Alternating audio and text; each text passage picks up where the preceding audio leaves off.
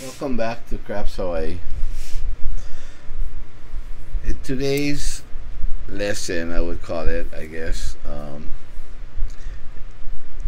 it's more about showing you the EZ75, and like I told you in the other videos, that this EZ75 setup right here that you see is like a base, and you can do other options from this base. So I'm not gonna do much throwing of the dice because this is just an explanation and options that you can do. So it's more like a tutorial, and so there's no need for me to be throwing the dice. But anyways, most of you seen this is the EZ75 setup, and what happens is when a point gets thrown, if it's a field number, then you're gonna get paid for the field, and you're just gonna move it up, right? And that's would be your setup. Okay, now what happened the other night is one of my viewers told me that he was going to go out and play. He was on his way out to go and play, and he's way up on the east side, and he was saying that there was very little tables, or none at all, that were less than $25 tables. So I guess he was looking for a solution where he could play the 75 strategy, but because it was a $25 table, what could he do, I guess, is what he was, he didn't really ask it, but he mentioned there was only like $25 tables, and he wanted to play this system. And we're here in Hawaii, and up in the East Coast it's like 6 hours ahead, and so it was pretty late when I saw his comment about the situation, and that he was already on his way to the casino, I guess. So I really didn't give it a lot of thought because it was late, I was tired, and so I just told him, well, why don't you just bet $10 more and make your field bet a $25 bet. So it would cost him $10 more. So if he hit the field, this would come here, and he would win 25, and he would be set up just like that. So anyway, not trying to make any excuses or anything, but like I said, it was late, so I just tried to do a quick fix. And somebody else, one of my other viewers, saw his comment and saw what I told him, and he responded by, and this is like the next day when I saw the response from my other viewer, and he's mentioned that if all he did was put $25 over here, play $10 more and made $25, what would happen if he didn't hit the field but he hit the 6 and 8? That he wouldn't have enough money because the 6 and 8 would pay him $35, and he wouldn't have enough money to split it both sides on a $25 table. And after giving that some thought, I thought, that's right, he wouldn't have enough. I mean, he could place one side, he could even place it for 35, he could place the 9, but that wouldn't cover both the 5 and the 9. He would have to roll and hit one of these numbers, and then maybe he can place it here. So that's why I wanted to show the option that if it's you only have a $25 table. Well, and the other thing that I didn't really want to do is because it was already a $25 table, I didn't really want to force him to put more money and more money. You know, this would only be like $10 more. So because of him being concerned they only had $25 tables, I'm thinking, well, he doesn't want to really spend a lot of money. So anyway, like I said, my viewer, I guess I can mention his name is Mark. He said that he could play $42 on the 6 and 8, which would pay $49. So in that case, this is what would happen. We would put 42 on the 6 and 8, $25 in the field. Okay, but of course now you're looking at $109, whereas if you added only $10 more to the Easy 75, you'd only be looking at $85. But now you're looking at $109. So this would be the solution if you had a bankroll big enough to support this type of betting. So in this case, what would happen is if you hit the field, you would win the field, so you could place the 5 and 9, and we're talking about on a quarter table, and you would end up with this 25, 25, 42, 42. And that's a pretty good solution, like I said, if you had the bankroll to do this. Now, let's say you did do this. What would happen is, and this could be your options, is that since you might say, well, I don't want to have that much money out there, I just put it out there so that I could play this $25 table. Okay, so anyway, if we revert back to this, 25, 42, 42. Now let's say the field did not hit. So $42 on a 6 and 8 pays $49. So what would happen is you would give the dealer $1 and collect 50. Okay, and now that will give you enough for the 5 and 9. So that's the option. But now you're out here with $109 plus $25 more, because this is $109. Now you gotta add $25 more. So anyway, now you're stuck out here with this much. Of course, this $25 came from the win from the field, but you got a lot more money out here. Basically, if you don't count this because you want it in the field, you still have 109, and that's, you know, pretty much more, like $34 more than the 75. But anyway, let's say you get past all this, you have enough bankroll, you do all this. So now you set up like this because the field did come, or the 608 came, you lost the field, you paid $1, you got $50 for the 6 and 8 or 8 because they pay 49, so you give $1, you get 50. So now you set up like this. So now you might feel, well, I got too much money out there, I don't want to risk that much. So what you could do is, because now you already don't need this protection to give you the $50, you can take this money back. Now you're looking at 12 and 12, so you could take back $24 and end up with 110. Okay, so that's one of the options that you could do. Now if you have a sufficient bankroll and you're thinking, hey, I don't mind making more money, then from this $12 or $12 each, total of 24, you can take back $24 and do a press on the 5 and 9.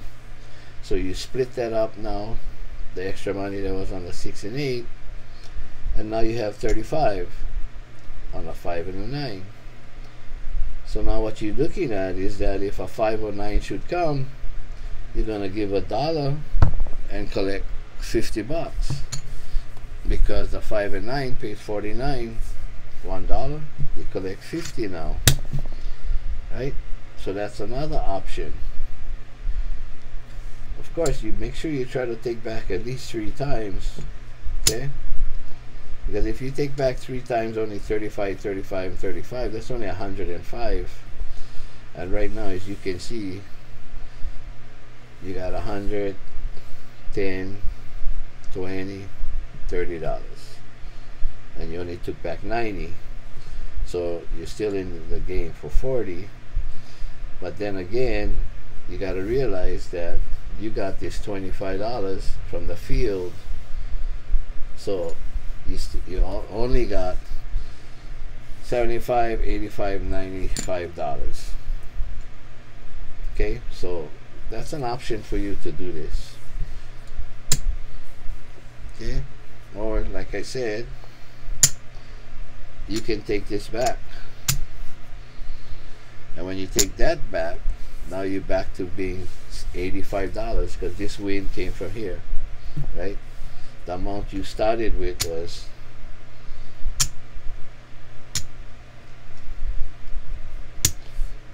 like this, correct? So this is what you started with, 109, but when the field hits, this comes up here. Not putting this here yet. Now, okay, now you take $24 back, and you're playing $85. Then the win that you got from this comes here. So even though it looks like 110, you're in the game for $85, because you're taking these back. Now if you're gonna put this on, you was in the game for 85, now it's 95, now 105. Okay, so if you take back 3 times, 35, 35, and if you get lucky enough to hit the 5 and 9, that's 50. So if you take back 3 times, you should cover that amount of money that you're in the game for. Okay, so that's one of the options when you're on a $25 table. Now the other thing that you can do with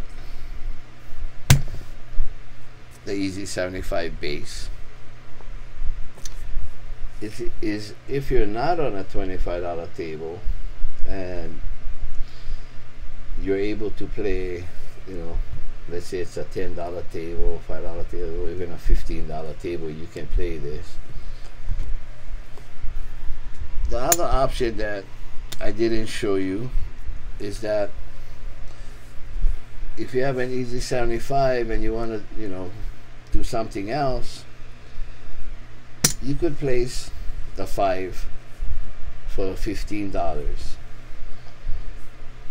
So 75, 85, $90 now, right? But now what we're doing is we're transforming this to the Iron Cross. So now any number rolled except a 7, you're going to collect, and you're going to bring it up here.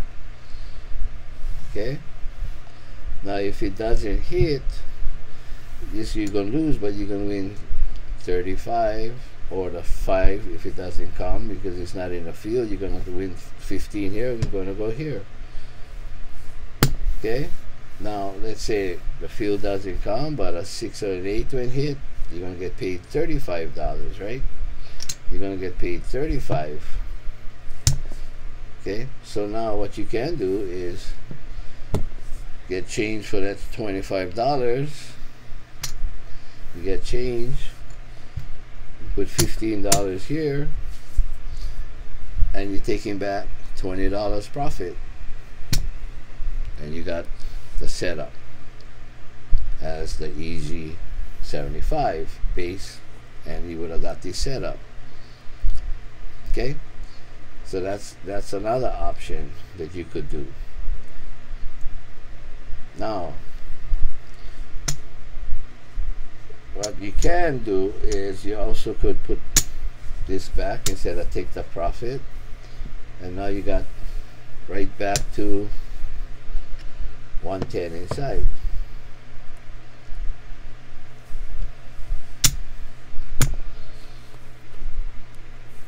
Okay, so that's one of the options. Now, let's say you are on a $25 table and you can't play any less than $25, but you want to play the Easy 75 way, that base. Then what you can do is you put 25 in the field because it's a $25 table, and you can still play the Iron Cross like this. Now some of you might say, well, why don't you just move this up here? And why even worry about the 70, you know, hitting the field or one of these? Well, the thing is, if I just took this up here and put it up here, and a 7 rolled, I'm going to lose all this anyway, right? If I put this in here and a 7 rolls, I'm going to lose all this anyway. But the difference is, if a 5 rolls, you're still going to get paid because you got it here, right? So let's say you lose the field, the 5 rolls, you win $35, right? So now you put the quarter here, you profit $10. Okay? The other way, if you had only this and no field and the 7 came, you would have lost. Okay? So you wouldn't make any extra money. But this way, you'll make some extra money. So now let's say the field that did come, right? So now the field hits, so the field gets paid. So now you cover your 9 and you make $25. Okay? The other way, if you just lay it out here like this, you win $35, right? You only win $35. That's it.